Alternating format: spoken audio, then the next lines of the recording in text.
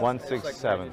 I think it's brand new. He's selling his 167. There's one with no. And so for 167, the Rolex Daytona in Platinum.